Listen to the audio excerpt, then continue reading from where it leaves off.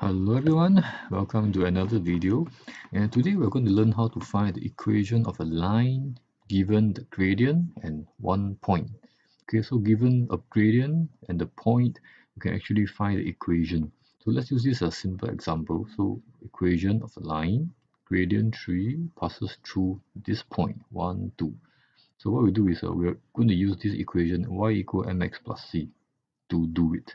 So let's fill up the blanks. So gradient in this case is over here 3, 3, and then the point is 1, 2. So I'm just going to just jot this down somewhere. Okay. So once I get this info, I'm going to fit it into this equation. Now this is just y, x, c, and m. So this m actually over here is the gradient. So I'm going to change it to 3. So gradient 3, gradient 3. After that, you notice that the whole equation is almost done. I'm left with one unknown called c. So in order to find c, we need to sub this point in.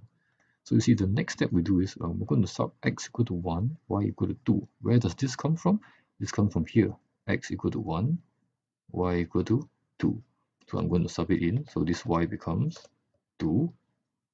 This x becomes 1. And then I'm just going to solve for c.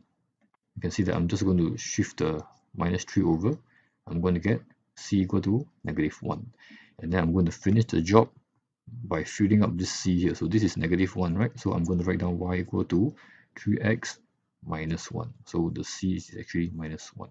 And so this will be the final answer. So thank you and bye-bye.